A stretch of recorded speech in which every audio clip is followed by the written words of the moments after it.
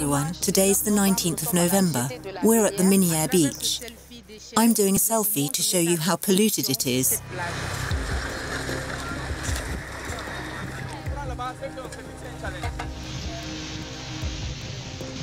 Take a look. I'll do a panorama. Hi Fatoumata, sorry for interrupting. How are you? I'm good. What are you doing? I'm doing a selfie. It's a way of showing people what it's like, making them think about it, pushing them to take action. And what's going on behind us? There's a group of young people who are getting together to clean the beach. Let's go and talk to them. Yes. Hi everyone. What are you doing here today? We're here to clean up our beach. This trash comes from local neighborhoods because there's no collection by garbage trucks. Why do these volunteers have to clean the beach? There's been no real concerted plan at the national level to deal with Guinea's trash problem. It's our role as young people to do what we can. Citizens can also do their bit for their community. Fatoumata and her fellow activists know they can only clean a small part of the beach. But the point is to try and to be seen trying, to inspire locals like Rosaline to take matters into their own hands, to allow them to dream of a better, cleaner future for their kids. Today, a local businessman has lent the volunteers a spanking new garbage truck imported from Switzerland. In Conakry's better neighborhoods, the 30% of households with running water and sanitation, garbage trucks make the rounds door to door. But that's not the case for the other 70% of the population, who live in Conakry's poorer districts. How does it work in a neighborhood like Guinea? The inhabitants have to deal with their own trash. They can pay a local kid to come along each day and collect the garbage with a handcart. Ibrahim is one of the carters. He makes the rounds, charging anything from 1,000 francs to 20,000, depending on the quantity. Garbage trucks never come here. We sweep and pile up the trash. Then the carters come and collect it. Do the local authorities do anything to help? No, nothing. They're not interested.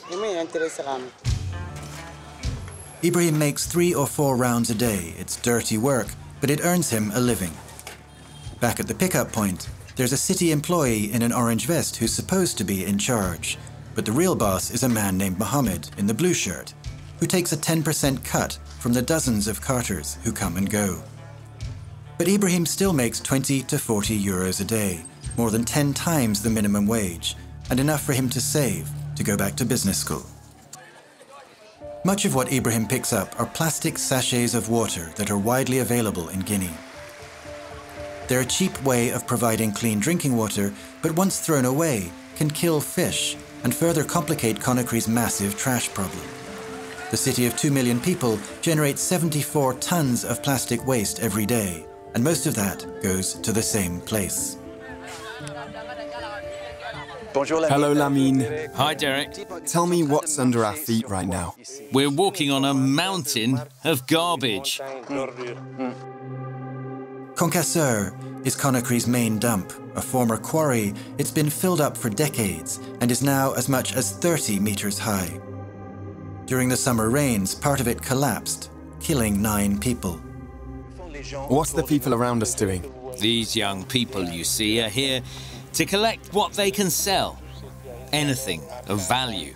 They're working in horrible conditions. Look, there's even a syringe. They're barefoot, they don't wear gloves or any sort of protection, and no mask. They're exposed to all kinds of health hazards. As an environmental engineer, what do you see around us? I don't see the abject misery that most people see. I see the potential, what we can do with the raw materials. An opportunity. An opportunity? Absolutely. Trash is often a nuisance, but it can also be a resource. Around 1,000 people work full or part-time at the dump. While some live there, others like Ibrahim come to earn extra pay. He's a student who needs bus money to get to his accounting classes. His family don't know he's here. What are you doing? I'm collecting blue plastic and white. They don't accept black or other colors. We also collect aluminium cans. Ibrahim collects 2 or 3 loads a day and sells them to local women. He earns about €5 a day. The women take the bags home, wash them, and then bring them to a depot at the bottom of the mountain. Their bags are weighed and paid for, then sorted and packed into bales weighing 1/4 of a ton. Like elsewhere in the world, recycling in Guinea can be profitable. Sodiaplast is a recycling business that has 120 full-time employees and provides a living for 200 people at the dump and hundreds more at collection sites around the city. What's the first step toward a cleaner Guinea? Every household needs a trash can. And here they are. Your company's been active for 5 years and provides an income for about 800, maybe 1,000 people. You're thinking of expanding? Yes, we're only in the capital for now, but we want to start operating across the country so we can collect more plastic. We're going to need a lot of financing. So you've created jobs, you've helped clean the city. Has the government given you any assistance? Not for the moment, no. Not at all. We're on our own. For Lamine, private businesses like Sodiaplast are a key part of any long-term solution.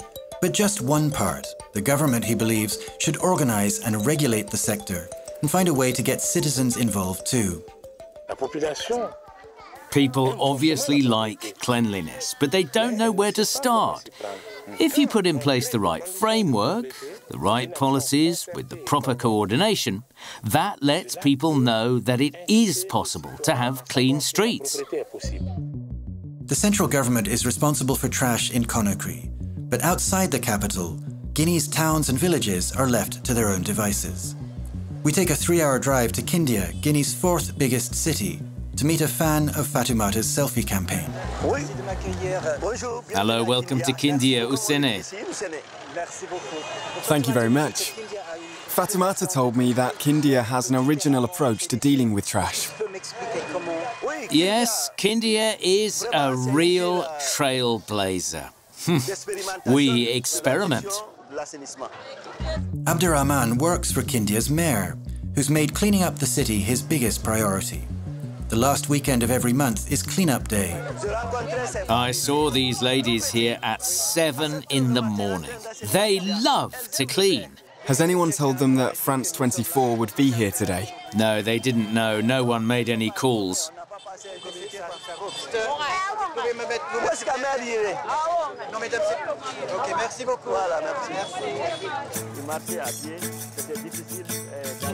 The city's police force has been mobilized too.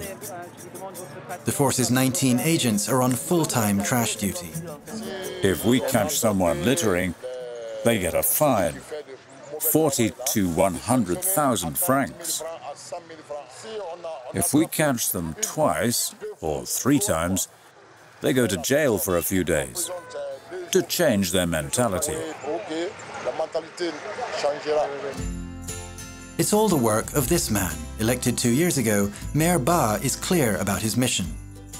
I'm the mayor, and I'm also Mr. Clean. I make a lot of noise about it because it's a way to teach people. When people have lost the instinct for cleanliness, leaders have to stand up and motivate them. We've seen people with brooms everywhere we've been. Women, police officers. It almost feels like a publicity stunt. Yes, of course it is. It's a form of political communication. I speak up to raise awareness, to inform the population and motivate them to clean up the city. What's this behind us? It's our one and only garbage truck. There's only one garbage truck for the whole city. Yes, only one for 270,000 people. How are you going to clean the city with only one truck? I motivate my employees. Of course, logistics are important, but the key ingredient is willpower. Willpower and example, but is that enough without resources, without funding and organization on a national scale? Back in Conakry, we have an appointment with Monsieur Camara. He's head of a newly created national agency charged with developing a comprehensive strategy for Guinea's waste problem. We decided to get all parties involved, the private sector, the state, professionals, and citizen activists. His staff showed him Fatoumata's selfies, and he showed up in person to help her clean a beach. Fatoumata admits things have improved since the beginning of the year and says Monsieur Camara's plan has some good ideas. I think it's a good plan that contains the right elements. If it is implemented, it'll be good for the people of Guinea. But it's a big if. Monsieur Camara has to sell his plan to the ministers, and it's far from sure they'll give him the resources he needs, even if they have them. 3 days after the cleanup, Fatoumata goes back to the beach for an inspection. It's not bad, and there's an encouraging sign. I'm very pleased to see that the local kids pitched in. They put tyres out to mark off the area. And she has a message for the young people locally and her activist friends online. Guys, the National Sanitation Agency has promised to put into action a plan to restore our capital's image before January 2019. So, the clock is ticking. Let's keep them honest, so we can make Conakry the Pearl of Africa once more.